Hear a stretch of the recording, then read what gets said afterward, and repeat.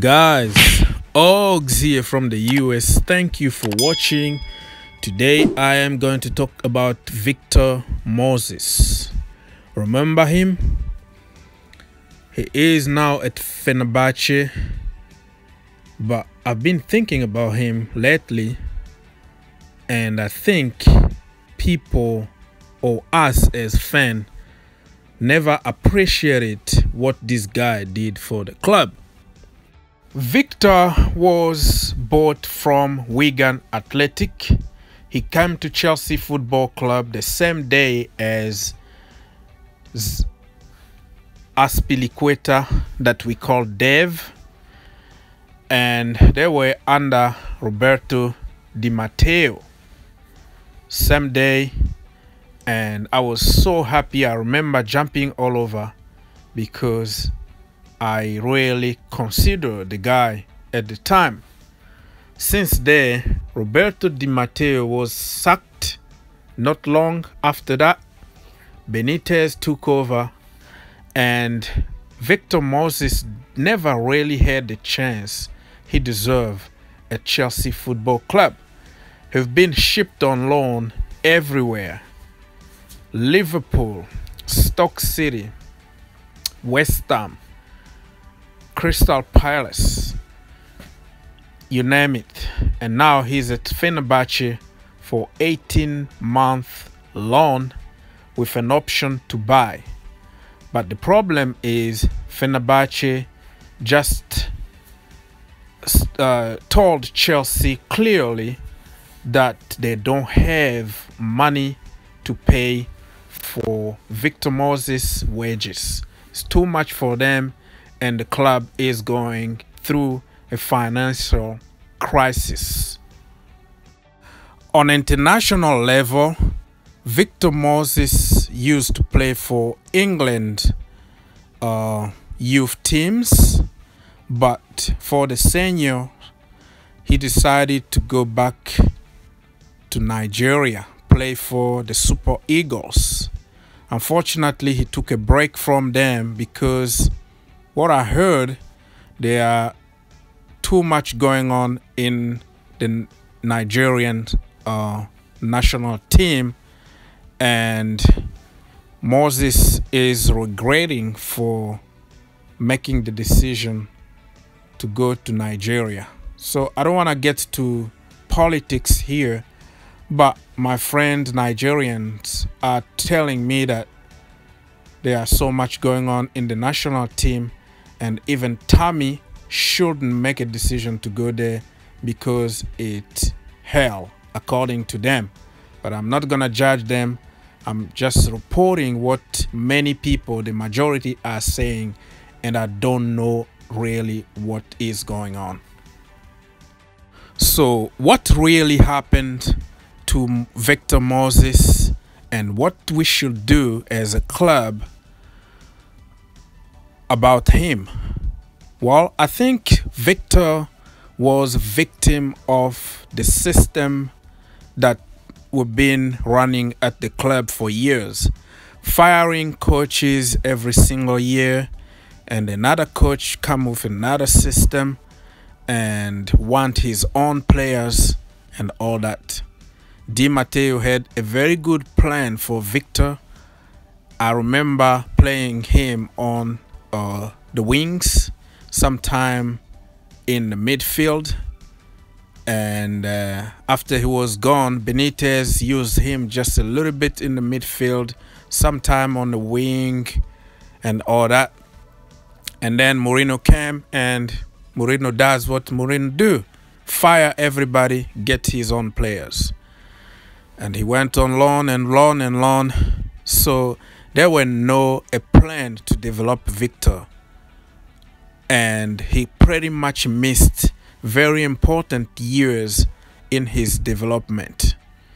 But he's still a very good player, and I'm even impressed that he made it that way, because we know people like Pearson and Baker that just ruined their career, and you don't even know their position on the field because of the loan and different coaches that they play under. I think Victor Moses so far been playing under maybe 7 coaches on loan with Brendan Rodgers and Stoke, and different coaches, different systems, different positions, and it's very important. It's very difficult, even impossible, for a player to focus on one position on the field. We are lucky now that we have Frank Lampard, who has a very good vision about the future of each player, and it's not going to happen again at Chelsea Football Club. But for Moses, I don't see him coming back to Chelsea. Chelsea will try to sell him somewhere, or make some kind of swap deal with Inter, since Conte loves Moses a lot. And remember, Moses won us a lot of trophies. His very first year at Chelsea Football Club, he won us Europa League. Okay? And when Conte was there, he was the beast, playing as a wing back, and everybody knows what he did. He won us the Premier League and FA Cup. So for me, Moses, I don't care what you said. For me, he's a hero. He's a Chelsea legend.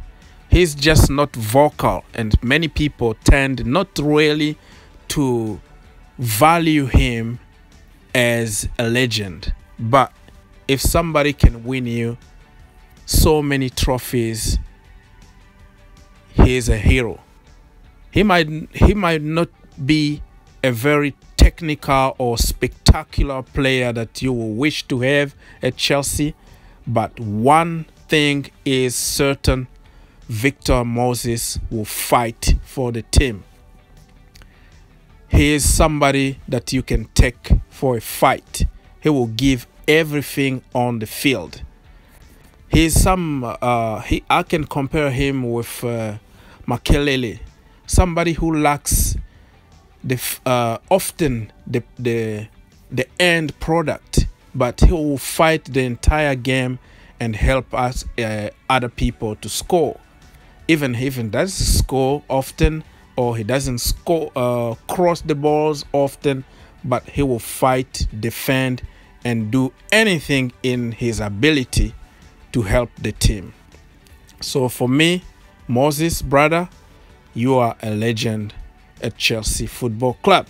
Guys, that is just my opinion. You can give yours.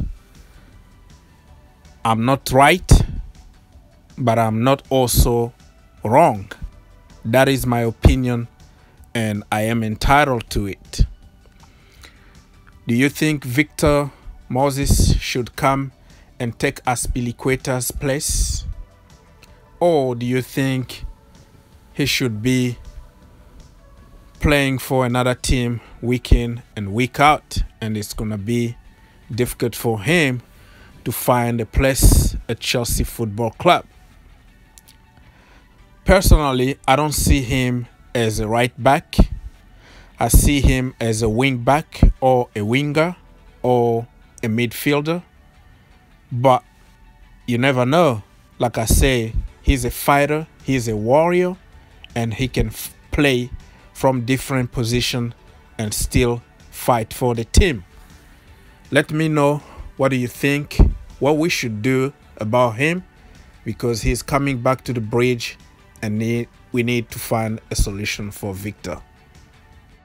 Thank you for watching, and remember, always think outside the box.